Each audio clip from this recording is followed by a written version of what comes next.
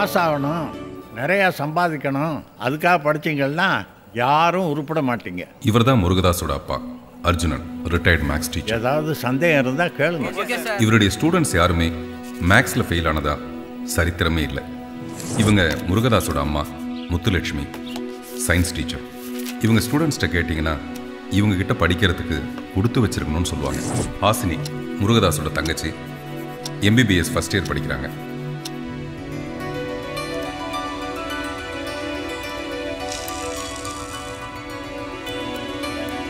இவர் தான் Murugadoss. BTech electronics and instrumentation படிச்சிருக்காரு. டாக்டர் அப்துல் கலாம் மாதிரி ஒரு பெரிய விஞ்ஞானி ஆகணுங்கிறது தான் இவருடைய லட்சியம். படித்த காலேஜிலேயே இப்போ இவர் ஒரு ஜூனியர் ரிசர்ச் ஸ்காலராக இருக்கார். ஒரு ரிசர்ச் பண்ணிட்டு இருக்கப்போ எலக்ட்ரிக் ஷாக் அடிச்சு இவருடைய ஒரு காது கேட்கிற தன்மை இழந்துருச்சு. ஒரு சயின்டிஸ்டால் ஒரு நாட்டோட பணவீக்கத்தையும் வேலைவாய்ப்பு பற்றாக்குறையும் தீர்க்க முடியுங்கிறது இவருடைய அளவு கடந்த நம்பிக்கை. ஆப்பிள், கூகுள், மைக்ரோசாஃப்ட் இந்த மாதிரி மைல்னு ஒரு கம்பெனி ஆரம்பித்து அதில் இவருடைய படைப்புகளை வெளியிடணுங்கிறது இவருடைய ஆசை. அதுக்கான முதல் கட்ட முயற்சி தான் இவர் கண்டுபிடிச்ச வாட்டர் ஃபியூலை யூஸ் பண்ணி ஓடுற இந்த பைக்.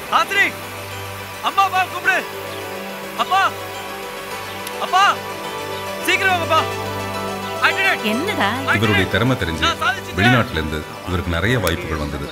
இருந்தாலும் இந்தியாவில் தான் ஒரு சிறந்த விஞ்ஞானியை விளங்கணுங்கிறது தான் இவருடைய குறிக்கோள். அதுக்கான அடுத்த கட்ட முயற்சி தான் இந்த அட்வான்ஸ்ட் புல்லட் ப்ரூஃப் ஹெல்மெட். ஒவ்வொரு கண்டுபிடிப்புக்கு பின்னாடியும் இவர் சந்திச்ச அவமானங்களும் தோல்விகளும் நிறைய. சொந்த அக்கா வீட்டில் போகிறதுக்கு என்ன பண்ண வேண்டியிருக்கு? மெசேஜா? Enter your security code. இதில் ஒன்றும் குறைச்சல் இல்லை. ஏண்டா சயின்டிஸ்ட்னா என்ன வேணா பண்ணலாமா? இன்டர்வியூ தம்பி பிரச்சனை. ஏண்டா நகை சுத்தி வந்தவன் என்னடா பண்ணுவான்? பிறக்குமா?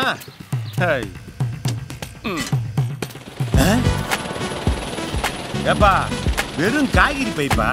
நான் என்ன உன்னை போல ஒரு கமலா பையில வெடிகுண்டு எடுத்து வர்றதுக்கு? இந்த பார், மரியாதையா உள்ள போயிடு. அப்புறம் காக்கா நினைச்சு அப்படின்னா கல்லெட்டு அடிக்க போறான். ஓ பெரிய ஹெலி கேமரா. அக்கா வாடா. எப்படிக்கா இந்த வீட்டில் இருக்கிற? இந்த காய்கறி மருமக மேலே தான் இருக்காப்புல? மேலே தான் பாருக்கா. பார்த்துட்டு வந்துடுறேன். வாங்க மாமா. என்ன நடக்குது? யாரா நீங்கெல்லாம்? Final year engineering students sir. என்ன விஷயம்? ப்ராஜெக்ட் வாங்க வந்தோம் சார். ஏண்டா நீங்கள் 4 வருஷமா என்னத்தை படித்து கிழிச்சிங்கன்னு தெரிஞ்சுக்கிறதுக்கான உங்களை ப்ராஜெக்ட் பண்ண சொல்கிறாங்க. அதையே காசு கொடுத்து வாங்கிட்டு போனால் என்னடா அர்த்தம்? வரேங்க சார். வரேன் சார். 3 இன்ஜினியரிங் சீட்டு வேஸ்ட்டு. இன்விடேஷன் கிடைச்சதா மாமா? இந்தாப்பா இதை பார், கஷ்டப்பட்டு பர்மிஷன் வாங்கியிருக்கிறேன். நாளைக்கு 11:30 மணிக்கு ப்ரெசன்டேஷன். என்னால் வர முடியுமோ முடியாது தெரியல. எப்படியாவது நல்லபடியாக முடிச்சிரு. கவலைப்படாதீங்க மாமா, நாளைக்கு ப்ரெசன்டேஷன் முடிஞ்சதுக்கு அப்புறம் பாருங்க காலேஜே மிரள போகுது. அதான் என் மருமக கலைக்கிடு. வரட்டா? புல்லட் ப்ரூஃப் ஹெல்மெட், அதாவது ஹியூமன் பிரெயினை புல்லட்டோட பெனட்ரேஷன்லேருந்து காப்பாற்றக்கூடிய ஒரு ப்ரொடெக்டிவ் கியர். நம்மளோட சோல்ஜர்ஸ் பொதுவாக ஃபேஸ் பண்ணுற 2 ப்ராப்ளம்ஸ். அது என்னன்னா, number 1 neck injury, number 2 DPI, traumatic brain injury. உலகத்தில் எந்த ஒரு ஆர்மிலையும் இந்த ப்ராப்ளம்ஸை டேக்கிள் பண்ணக்கூடிய ஒரு டெக்னாலஜியோ ஒரு ஹெல்மெட்டோ இது வரைக்கும் கண்டுபிடிக்க முடியல. சமீப காலமாக அமெரிக்கன் ஆர்மியில் மட்டும் பார்ஷலாக ப்ரொடெக்ட் பண்ணக்கூடிய ஒரு ஹெல்மெட்டை அவங்க யூஸ் பண்ணிக்கிட்டு இருக்காங்க. பட் இந்த ஹெல்மெட் காம்பேக்டாக டிசைன் பண்ணாதனாலையும் அதோட வெயிட் இம்பேலன்ஸ் இருக்கிறதுனாலையும் சோல்ஜர்ஸுக்கு மொபிலிட்டி ப்ராப்ளம்ஸ் இருக்குது. அன்கம்ஃபர்டபுளாக ஃபீல் பண்ணுறாங்க. நம்மளோட மூளை ஒரு ஜெல்லி மாதிரி சர்ஃபேஸில் மிதக்கிட்டு இருக்கும். புல்லட்டோட கான்டாக்ட் ஏற்படும் போது நம்மளோட மூளை செதறதுக்கான சான்ஸ் இருக்கு. இதனால சோல்ஜர் தன்னோட பேலன்ஸ் ஆஃப் மைண்டையும் செல்ஃப் கண்ட்ரோலையும் இழந்துருவாங்க. ஒரு சாதாரண ரிவால்வர்லேருந்து இல்லை ஒரு 0.8 mm பிஸ்டல்லேருந்து வரக்கூடிய ஒரு சிங்கிள் புல்லட்னால இந்த அளவுக்கு தாக்கத்தை ஏற்படுத்த முடியும்னா, இப்போ இருக்கிற அட்வான்ஸ் டெக்னாலஜியில் தயார் பண்ணுற ஆட்டோமேட்டிக் வெப்பன்ஸ்லேருந்து வரக்கூடிய மல்டிபிள் பெனட்ரேஷன்ஸ்னால எந்த அளவுக்கு டேமேஜ் இருக்குங்கிறத உங்களால் யூகிக்க முடியும். இந்த எல்லா ப்ராப்ளம்ஸையும் சால்வ் பண்ணக்கூடிய ஒரே ஹெல்மெட் நான் கண்டுபிடிச்சிருக்கிற most advanced bullet proof helmet. What type of IC chip have you used in your helmet? I've used AVR 328 chip. What are the equipments you've used in this helmet? I have used lithium ion battery, 3.3 volt, 5 volt microcontroller, wiper motor and IR sensor. நம்மளுக்காக போராடுற ஒவ்வொரு ராணுவ வீரனையும் பாதுகாக்க வேண்டிய கடமை நம்ம எல்லாரும். என்னோட இந்த ABPH அவங்களுக்கு முதல் கட்டத்துக்கான பாதுகாப்பா இருக்கும். Well, my sincere thanks to my guide, Professor Dr. Sundar Rajan. Thank you so much, sir. நீங்க இல்லைன்னா என் ப்ராஜெக்ட் இந்த அளவுக்கு கொண்டு இருக்க முடியாது. It's my dream. என்னோட இந்த ஹெல்மெட் நம்மளுக்காக போராடுற 75 லட்சம் இந்தியன் சோல்ஜர்ஸ்க்கும் போய் சேரணும். வெல், அடுத்ததா என்னோட ப்ராஜெக்ட் ப்ரொவிஷனல் ரிஜிஸ்ட்ரேஷன் கம்ப்ளீட் பண்ணி பேட்டன்ட் ரைட்ஸை என் பேரில் பண்ணுறதுக்காக ஃபார்வர்ட் பண்ண போகிறேன். DRDOவில் ப்ரெசென்ட் பண்ண போகிறேன். இவாலுவேஷன் பண்ணி ஃபண்டிங் சப்போர்ட் கேட்க போகிறேன். DRDOவில் ப்ராஜெக்ட் ப்ரெசன்டேஷன் பண்ணுறதுக்கு உங்களோட NOCயும் அப்ரூவலும் எனக்கு வேணும். I request you to kindly do the needful. Thank you one and all for giving me this opportunity. Thank you once again.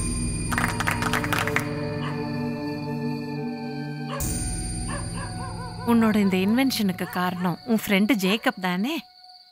ஆமாம்மா, ஆர்மியிலேருந்து ஜேக்கப்போட பாடி வந்தப்போ அட்டாப்சி ரிப்போர்ட் பிரகாரம் அவனோட கழுத்து உடைஞ்சதுனால தான் அவன் இறந்து போனதாக இருந்தது. அப்போதாம்மா இந்த அட்வான்ஸ் புல்லட் ப்ரூஃப் ஹெல்மெட்டை உருவாக்கணும்னு நான் முடிவு பண்ணேன். இனிமேல் ஜேக்கப் மட்டும் இல்லைம்மா, நம்ம ராணுவத்தில் இருக்கிற எந்த சோல்ஜரும் இந்த காரணத்தால சாவக்கூடாது. உன்னை நினைச்சா ரொம்ப பெருமையா இருக்குப்பா. ப்ரெசன்டேஷன் நல்லபடியாக முடிச்சதுமா. காலேஜ் நிச்சயமாக என்னை சப்போர்ட் பண்ணுவாங்க. DRDOவில் என் ப்ரப்போசலை கண்டிப்பாக அக்செப்ட் பண்ணுவாங்க. ஏயா, அடுத்தவங்க கொடுக்குற சம்பளத்தை விட 3 மடங்கு அதிகமாக கொடுத்து உங்களையெல்லாம் நான் வேலைக்கு வச்சிருக்கிறேன். நீங்கள்லாம் என்னையா பண்ணிக்கிட்டு இருக்கிறீங்க? அவன் என்னமோ புல்லட் ப்ரூஃப் ஹெல்மெட்டுங்கிறான், அது என்னமோ அவன் பேரில் ரிஜிஸ்டர் பண்ணிக்கோங்கிறான். என்னையா ஒன்றுமே புரியல. அது என்ன மார்க்கெட்டில் அவ்வளோ வேல்யூபுளா? அவ்வளோ விலைக்கு போகுமா? கூகுளில் அதை பற்றி தேடி பார்த்தாலும் எந்த ஒரு இன்ஃபர்மேஷனும் கிடையாது. சொல்லப்போனால் அது நம்ம இந்தியன் ஆர்மி கிடைச்சதுன்னா அது மிகப்பெரிய வரப்பிரசாதம். நம்ம தரப்படைக்கு கிடைச்ச மிகப்பெரிய அப்டேட் சார் அது. ஏய்யா, அவனை கூப்பிட்டு பேசி பார்ப்போமா? மொத்தமா ஒரு தொகையை கொடுத்து அமுத்துவோமா? அட போங்க மாமா, அவங்கிட்ட இதை பத்தி பேச ஆரம்பிச்சாலே காதுல இருக்க செவுட்டு மிச்சினா கழட்டி வச்சிடறான். செவுட்டு பை, அவங்கிட்ட போய் என்னத்த பேசுறது? ஆமா, நீங்க மட்டும் என்னவா? அவன் பேசும்போது காது குத்தா கேட்டீங்க? உட்காந்து இருக்காரு அவன் கைடு. எத்தனை ப்ரொபோசல் கொடுத்தான், ஏதாவது ஒண்ணுனா அக்செப்ட் பண்ணாரா? எல்லாமே ரிஜெக்ட் பண்ணாருல்ல. யோ, ஏயா வளவளன்னு பேசிக்கிட்டு இருக்கிய? யூனிவர்சிட்டி பேர்ல ரைட்ஸ் வாங்கினாதாயா யூனிவர்சிட்டி ஃபேமஸ் ஆகும். அட்மிஷன் வேற ஆரம்பிக்க போகுது. நீங்க என்ன செய்வீங்களோ ஏது செய்வீங்களோ எனக்கு தெரியாது. அது புல்லட் ப்ரூஃபோ வாட்டர் ப்ரூஃபோ நம்ம யூனிவர்சிட்டி பேர்ல தான் ரிஜிஸ்டர் ஆகணும்.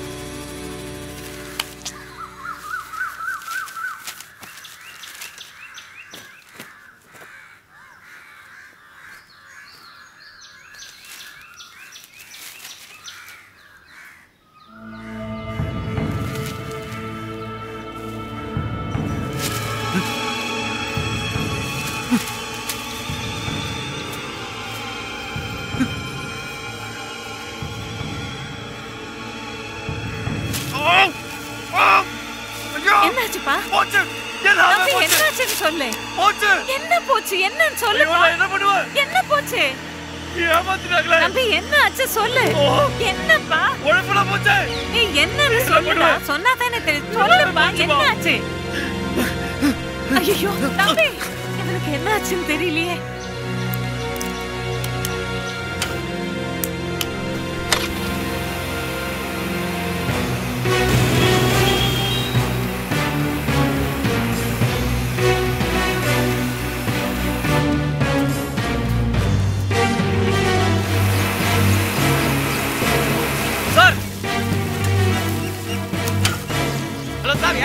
நான் டீனை பார்க்கணும். வெளிய போங்க. வெளிய வாங்க. கொஞ்சம் வெயிட் பண்ணுங்க. சார், வெளிய வாங்க சார். சார், வெளிய வாங்க சார். சார், வெளிய வாங்க sir. Mister Murugadoss, why are you shouting? ஒரு டீன் வீட்டுக்கு இப்படி தான் வருவீங்களா? என்னோட ப்ராஜெக்ட்டுக்கு உங்க பேர் போட்டுக்கிட்டா என்ன சார் அர்த்தம்? எக்ஸ்கியூஸ் மீ, என்னோட எக்ஸ்பீரியன்ஸ் என்னன்னு தெரியுமா? எத்தனை PhDங்களை உருவாக்கியிருக்கேன்னு உங்களுக்கு தெரியுமா? லிசன், நீங்க யூஸ் பண்ண லேப் என்னோடது, அதை டெவலப் பண்ணது நான். அது மட்டும் இல்லாம உங்களுக்கு தேவையான எல்லா உதவிகளையும் செஞ்சு கொடுத்தது நான். நீங்க கூலா உங்க பேருக்கு பின்னாடி சயின்டிஸ்ட்னு போட்டுட்டு காசு சம்பாரிச்சிட்டு இருப்பீங்க. அது வேடிக்கை பார்த்து நாங்க சும்மா இருக்கணும் இல்ல? சார், நான் உங்களை எவ்வளவு நம்பியிருப்பேன். இந்த ப்ராஜெக்ட்டுக்காக எவ்வளவு சாக்ரிஃபைஸ் பண்ணியிருப்பேன். காதை காவு கொடுத்துருக்கேன் சார். இது என்னோட ப்ராஜெக்ட். இதுக்கு வேற யார் பேரும் போட்டுக்க முடியாது. அரியர்ஸ் வச்சு பாஸ் பண்ணவெல்லாம் சயின்டிஸ்ட். நெட்டில் வர இன்ஃபர்மேஷனை திருடி ப்ராஜெக்ட் பண்ணுவானுமா. அதுக்கு என்ஓசியும் அப்ரூவலும் கொடுத்து நான் உங்களுக்கு ஹெல்ப் பண்ணுறேன்.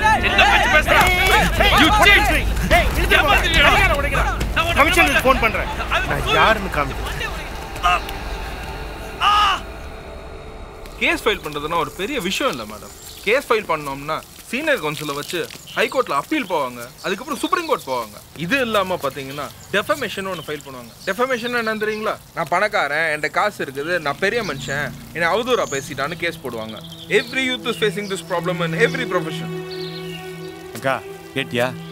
சார் சொன்ன கேஸ் ஒவ்வொன்றுத்துக்கும் 6 மாதம் எடுத்துட்டா கூட அப்படி சொன்ன கேஸ் எல்லாம் முடியறதுக்குள்ள இவன் ஆயுசு முடிஞ்சிடும். இவன் டேலண்ட்டும் வேஸ்ட் ஆயிருக்கா.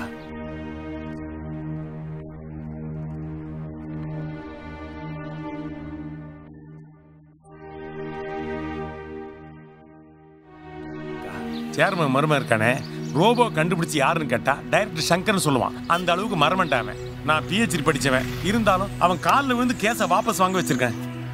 டேய், இது உன் ஃபியூச்சர்ரா, உன் லைஃப்டா. நீ தாண்டா முடிவெடுக்கணும். அக்கா, மாமா கிட்ட இப்படியா சமாதானமா சொல்லிடுறேன்ப்பா. வரேன்ப்பா. வரேங்க மேடம். வாங்க வாப்பா.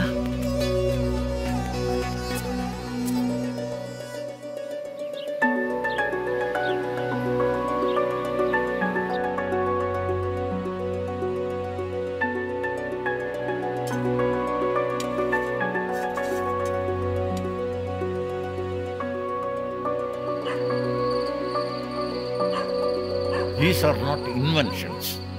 சாராய கடைக்கு ஏதாவது கண்டுபிடிச்சு கொடுத்துருந்தீங்கன்னா then they will crown you as a scientist. Country dominated by money crabs. ஏமாந்தது நீ இல்லடா, இந்த நாடு. அப்பா, நான் அப்ராட் போலான்னு முடிவு பண்ணிட்டேன். அண்ணா, நிஜமாவாண்ணா? தம்பி, என்னப்பா சொல்ற? இங்கேருந்து போனவங்க யாரும் தானா போனவங்க இல்லடா, விரட்டப்பட்டவங்க. முருகதாஸ் போன்று பல அறிவாளிகளையும் விஞ்ஞானிகளையும் நாம் ஒவ்வொரு நாளும் இழந்து கொண்டுதான் இருக்கின்றோம். இளம் விஞ்ஞானிகள் பாதுகாக்கப்பட வேண்டும், மதிக்கப்பட வேண்டும். அவர்களுக்கு தேவையான அனைத்து உதவிகளும் செய்யப்பட வேண்டும். ஒரு புள்ளிவிவர அறிக்கையின்படி கடந்த ஆண்டு மட்டும் இந்தியாவை விட்டு வெளியேறிய பிஹெச்டி பட்டதாரிகளின் எண்ணிக்கை 18,730. அமெரிக்காவில் 12% விஞ்ஞானிகள் இந்தியர்கள், 38% மருத்துவர்கள் இந்தியர்கள். நாசாவில் மட்டும் 36% இந்திய விஞ்ஞானிகள் இருக்கின்றனர். உலக புகழ் மென்பொருள் நிறுவனமான மைக்ரோசாஃப்டில் 34% இந்தியர்களே உள்ளனர். ஐபிஎம்மில் 28% இந்தியர்கள் உள்ளனர். ஆனால் நாம் நம்முடைய அறிவை மற்ற நாடுகளின் முன்னேற்றத்திற்காக பயன்படுத்துகின்றோம். அது மட்டும் இல்லாமல் அந்நிய செலாவணியையும் குறைத்து கொண்டு வருகின்றோம். கடைசியில் நம் குடியுரிமையையும் விற்றுவிடுகின்றோம். வெளிநாட்டிலிருந்து இந்தியாவிற்கு வேலை மற்றும் தொழிலுக்காக வரும் வெளிநாட்டவர்களில் எத்தனை பேர் இந்திய குடியுரிமை பெற்றுள்ளனர்? ஆனால் நாம் சாகும் நிலையில் உள்ள நம் பெற்றோர்கள் தவித்தாலும் இறந்தாலும் இறுதி சடங்கிற்கு கூட வராமல் அயல் நாடுகளில் கிரீன் கார்டுக்காக தவமிருந்து கொண்டு இந்திய மரபை அழித்து கொண்டிருக்கின்றோம். காந்திய வணிகம் பின்பற்றப்பட வேண்டும். விவசாயம் வளர்ச்சி பெற நவீன தொழில்நுட்பங்கள் பயன்படுத்தப்பட வேண்டும். இன்று முதல் அனைத்து துறையை சேர்ந்த அறிவாளிகள் இந்தியாவை விட்டு போகாமலும் மற்றும் போனவர் திரும்பி வந்தால் அடுத்த 7 ஆண்டுகளில் என்ன மாற்றம் இங்கு நிகழும் என்பதை நீங்களே பாருங்கள்.